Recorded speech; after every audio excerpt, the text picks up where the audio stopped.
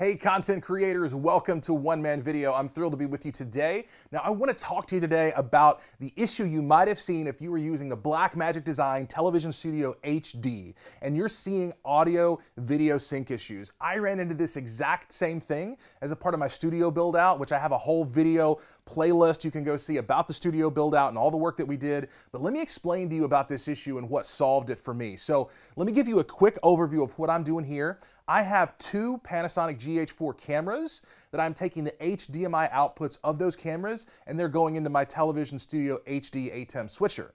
In addition, I've got separate microphones, like I'm wearing a Sennheiser Lav microphone right now that's wireless that goes into a mixer and then that goes into my ATEM unit through the XLR inputs on the back. Now, here's the problem I ran into.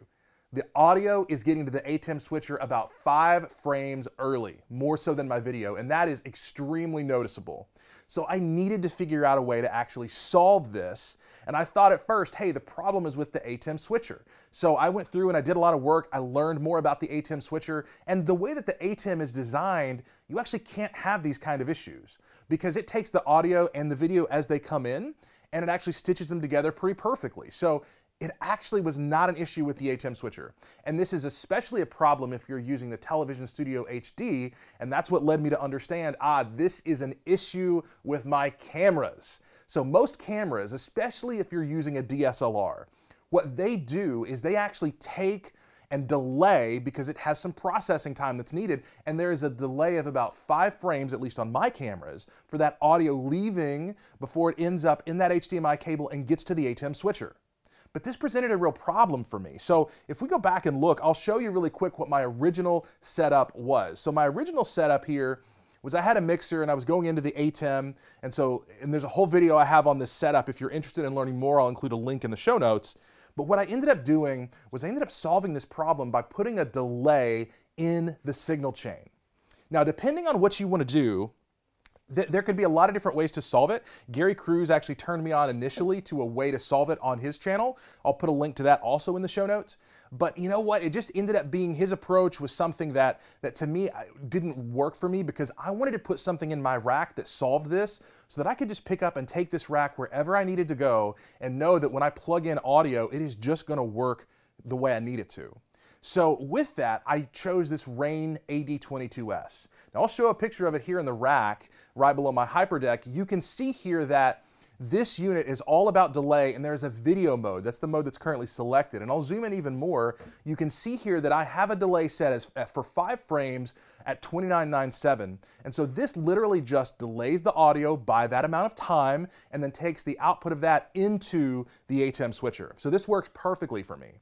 Now you might be looking at this and you might be saying, well, David, there's another way to solve this problem that wouldn't require you going out and purchasing a new $500 piece of gear. And I actually got mine for several $100s off by just going to eBay and finding a used one. And I agree with you. And that would be to take the audio through your cameras. And then you could use the camera audio input on the ATEM switcher. That sounds great, right? Here's the problem. I used my GH4, I routed the audio through the camera, and the noise floor was horrible. So much so I thought, oh no, one of my cameras has bad audio, right? There's something wrong with the audio circuitry in this one. Let me try my other one.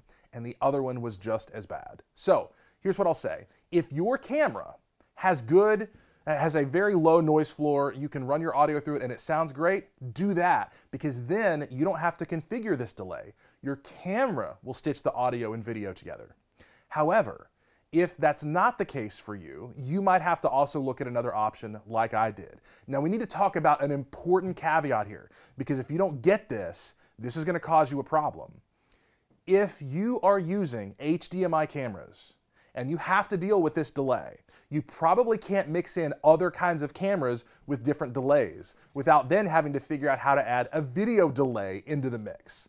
Right? So if you're like me and you're using, in this case, GH4s that have an HDMI output into the ATEM switcher, then you're going to want to just use other GH4s that have similar delays, or else you're going to have other problems that you have to solve. So if you're in the same boat, look at units like the Rane AD22S, or you can look at Gary Cruz's video and go take a look at how he solved it, but that's your issue. It's not your ATEM switcher, it's your cameras. So thanks for joining us today here on One Man Video.